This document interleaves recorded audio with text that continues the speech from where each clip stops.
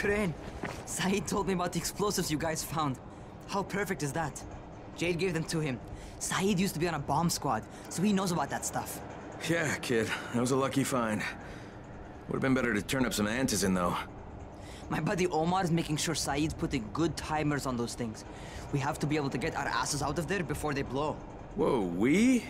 There's no we in this. I mean, yeah, that nest needs to go, and now it's possible, but if it gets done, I'm doing it on my own.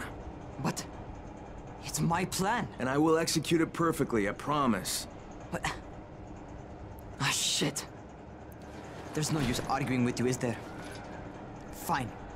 I'll contact you as soon as Saeed's finished with the charges. Raheem, do we have a deal? I guess. Do we have a deal? Yes. We have a deal. Okay, one more thing. I keep seeing this bizarre kind of infected. Is Dr. Zera out at his trailer? I'd like to talk to him about it.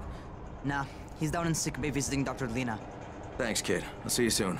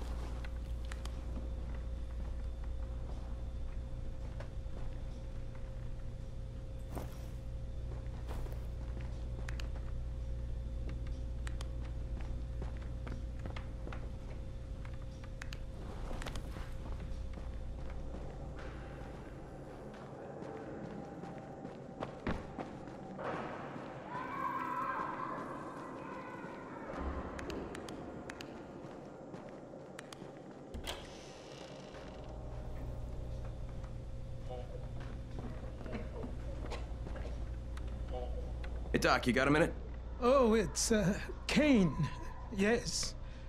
How can I help you? Crane, remember when I told you about that weird infected I saw? You know, the one who took one look at me and hauled ass away? Yeah, well, I just saw another one, and it did the same thing. I believe I have heard your colleagues talk about those creatures. Bolters, they call them. Apparently, they favor certain areas of town over others, but only appear at night.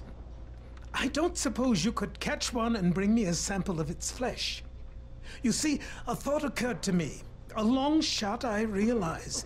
But if these creatures favor areas where I left my experimental bait, well, let's not get ahead of ourselves. Please do obtain a sample, but it has to be fresh. So you have to get it back to me quickly. Okay, and where exactly do I find these things? I'm told that quartermaster chap has been keeping track of them.